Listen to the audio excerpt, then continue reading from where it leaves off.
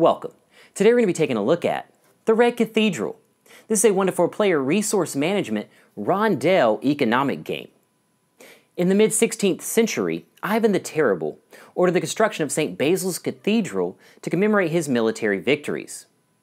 This took a few decades and many architect teams to complete the construction of the cathedral. You'll be taking the role of an architect team contributing to the construction of the cathedral, trying to become the most successful architect team. How do you become the most successful architect team and win the game? By having the most prestige points at the end of the final round. Now that we know what the winning condition is, let's take a look at the components, setup, and how gameplay works in the Red Cathedral.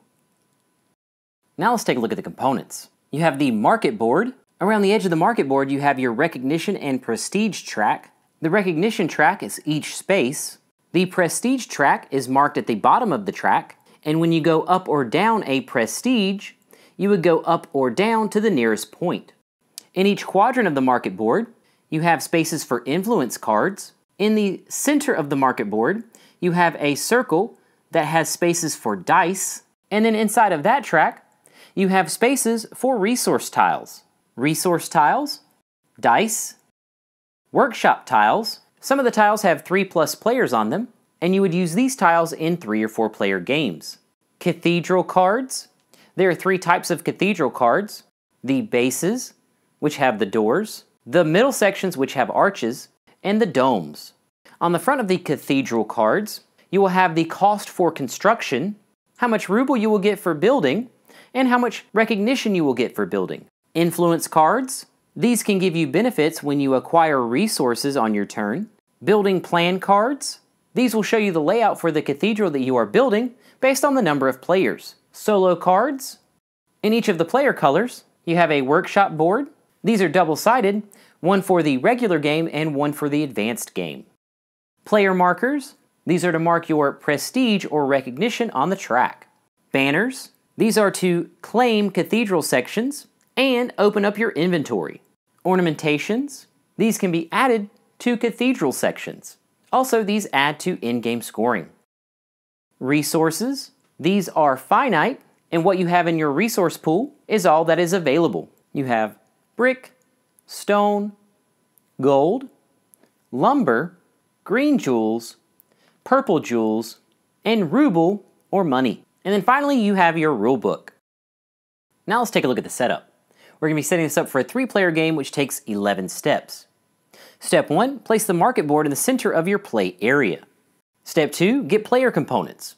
You're going to choose a color and get the corresponding workshop board, banners, ornamentations, and score markers. Step 3, place the player components. You'll place the workshop board in the center of your player area. You'll place 4 banners on your inventory and 2 outside your inventory on your workshop board. Place the ornamentations on the matching spaces in the center of your workshop board. You'll place your score marker on 2 on the recognition track with the +40 side face down. Step 4, place resource tiles. You will shuffle the resource tiles and randomly place 1 on each of the 8 spaces in the middle of the market board. Step 5, separate, shuffle, and draw influence cards. You'll separate the influence cards by type. These are indicated by the different pictures on the back of the cards. You will shuffle each type and then draw 1 from each type to place randomly in one of the corners on the market board. Step 6, place dice. You'll shake the dice and starting with the recognition resource or cross tile, you will roll 1 and place it in that spot, and then you will go clockwise, rolling and placing the remaining die, making sure that you follow the arrows. Step 7, create supply pools. Within reach of all the players, you will place piles for each resource and ruble. Step 8, choose a building plan. You will select the building plan cards with the number of players in the top left. Then you will shuffle those cards and draw 1 for the cathedral for this game. Step 9, create the cathedral. Separate, shuffle, and place cathedral cards. You'll separate the cathedral cards by type, bases, middle sections, and domes. You will shuffle each type and then select and place the cathedral cards matching the building plan. Keep in mind that you want to flip these cards face up so that the resources required to construct is facing up. Step 10, place workshop tiles. You will collect the workshop tiles, making sure to use the 3+ player tiles when you are playing with 3 or 4 players. You will place those tiles face down, mix them up, and randomly place them face up on each of the Cathedral cards.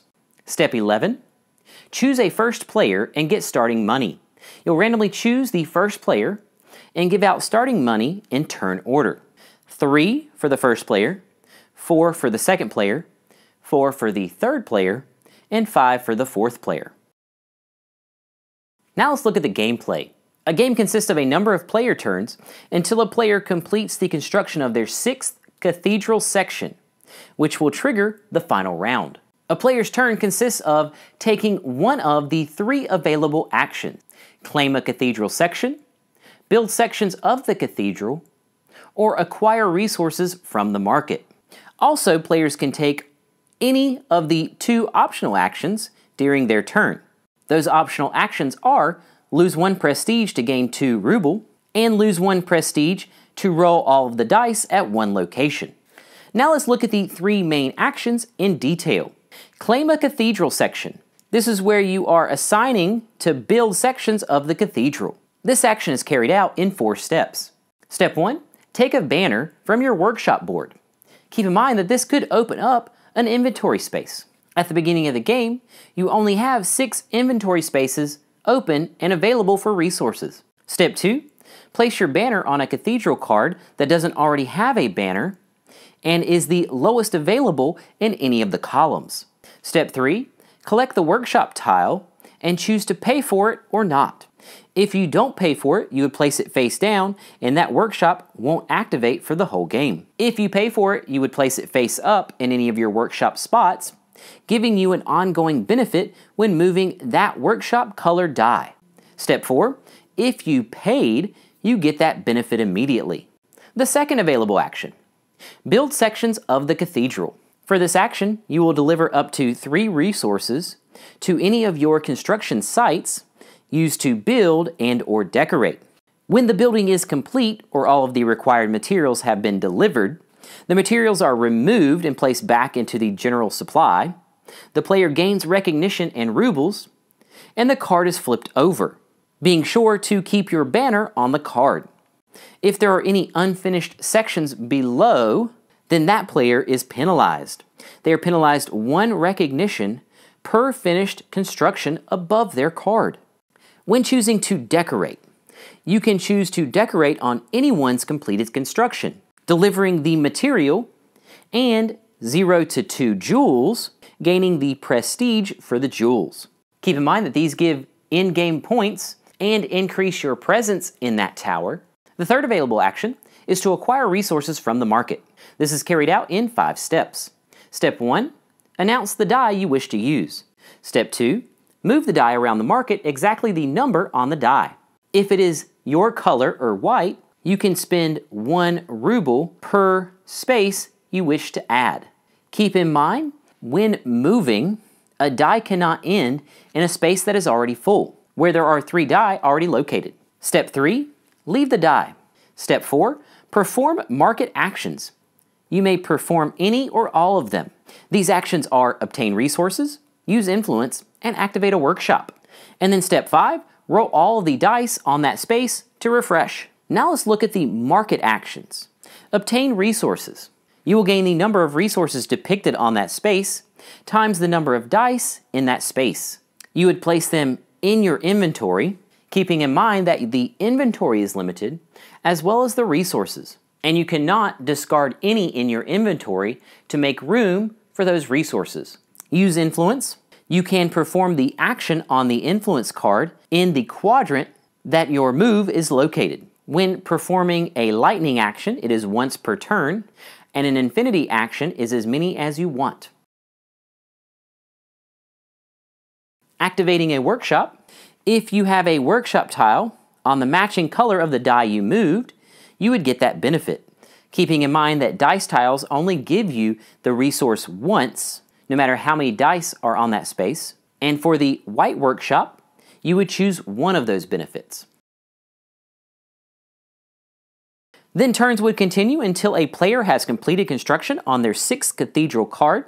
They would get 3 prestige and then trigger the final round, giving the other players one last turn. Then after the final round, we will go into the final scoring. The final scoring takes 3 steps. Step 1, move back to the closest prestige point. If you are on a prestige point, you would not move. Step 2, gain 1 prestige point for every 5 resources or ruble. Step 3, gain prestige for tower contribution. The total tower value is 2 for each completed section, plus 1 for each ornamentation in that tower.